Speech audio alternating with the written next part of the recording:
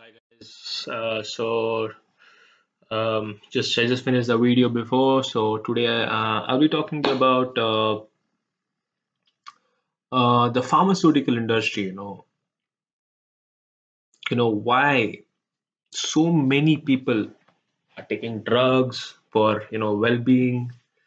It's chemistry, changing the inner chemistry, and then you become happy. I'm just talking about mainly about the psychiatric medications. Generally, um, which has been the code for many industries, many doctors around the world where they use psychiatric medication to change the brain chemistry of us. There's a problem with the system, as we have observed, in the world. Moreover, in the US and in all the countries where the people take these medications, it's obviously prescribed by medical practitioners. What we have seen is these medications are are not really doing the job they are meant to do, which is to cure the pain or the mental suffering the patient is going through. This is unfortunate. The problem is these medications do not address the root cause of the problem, which is not chemical. It is not chemical. Because why do you think the brain chemistry or any chemistry in the brain is changing? The root cause is your thoughts, your own emotions. Obviously, there is a certain amount which can be genetic, which has to be cured by medications.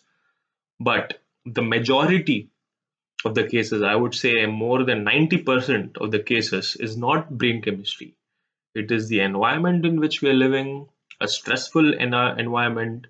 It is the exposure we get in life, the situations which overwhelm us, and those things which trigger the change in brain chemistry. And we put the blame that it's all brain chemistry and it's not our mental health.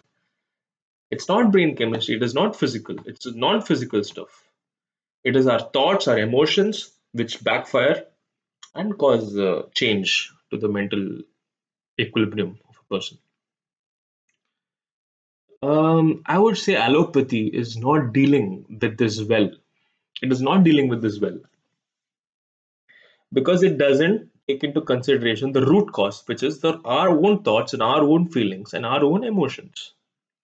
We have no control of them because they are subjected to the external environment. So, when all our thoughts and emotions are changing, are in all the time constant change, ups and downs of the life from the external world, results in sickness, illness, or depression, or whatever name you want to call it, mental problems or suffering, and we end up taking drugs. Some buy it off the back street, like weed, all this psychedelic drugs, and all pleasure drugs like um, all the drugs in the marketplace, and off the back streets. Obviously, it's all illegal.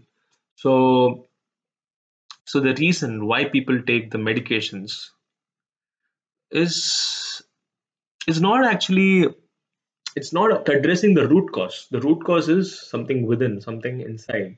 It is not of the medication. So, what is the solutions to this? What is the solution to this?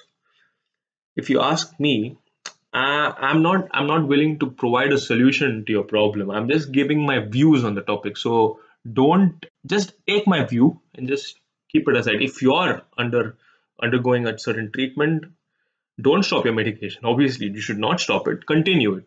It's good. It will help you. But I'm saying it's not the only. It is not the permanent solution. It is just the root cause of the problem. It is not. It is not covering the root cause. It is only hampering or only changing the regulating the chemistry within you for a temporary time, and then it will obviously, when life situation comes about and you become stressed, and then again the depression starts. So the root causes, it's not addressed by these medications. So what we should focus on is what is inside the inner chemistry. So this can be only changed by holistic ways like yoga, meditation, pranayama. These things change our inner chemistry without taking any drugs from the outside. So they actually induces a certain calm in us.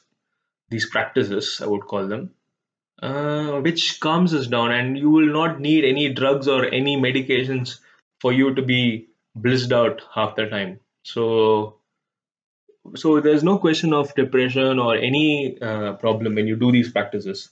And obviously, the right philosophy of for example, Vedanta, or the right methods in which you can transform your inner chemistry is very important. And if you go to the modern culture in the West of, you say, USA, or the Western world, they follow all these modified versions of yoga, which is not really helpful. It is not the proper classical way in which you change your inner chemistry. So so this is actually the solution. By yoga, doing meditation the right way, in the right way, it will eliminate depression or any of the mental sufferings you have. Allopathy, I would, for me personally, is not a good way. Is Because it doesn't address the root cause. Once you stop the medication, you will get into withdrawal, and it is a endless loop. So you need to take the medication again in order to sustain you throughout. So it doesn't make sense, right? So a better alternative would be this for a long-term solution, and overall your health, even your physical well-being, can be taken care of by yoga and meditation. Actually, it'll reduce. It'll not, if not fully stop it. Even for example, it will prevent you from having a diabetes, or heart attacks, or any of these physical ailments, chronic ailments which we get.